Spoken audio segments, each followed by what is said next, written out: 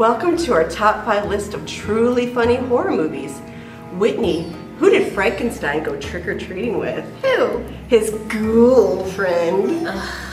So these movies are available now at the library and are safe to enjoy with even the youngest of goblins.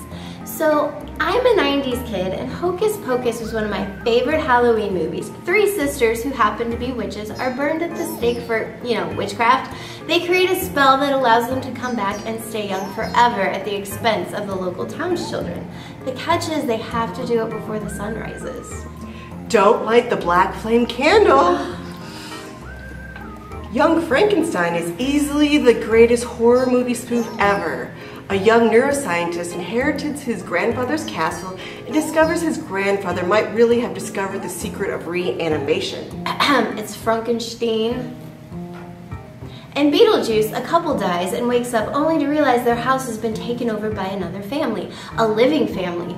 The couple can't scare the family away, so they seek the help of someone who might be able to exorcise the living out of the house.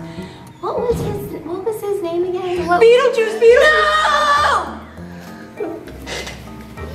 In the musical Little Shop of Horrors, a talking Venus flytrap turns out to be way more maintenance than your typical housepan. Feed me, Seymour, feed me! That might be one houseplant I could keep alive. So The Nightmare Before Christmas is another classic from the 90s. Jack Skellington discovers a new world called Christmas Town. He decides to kidnap Santa and has the people of Halloween Town make toys for all the children, but he soon realizes that Halloween may not mix well with Christmas.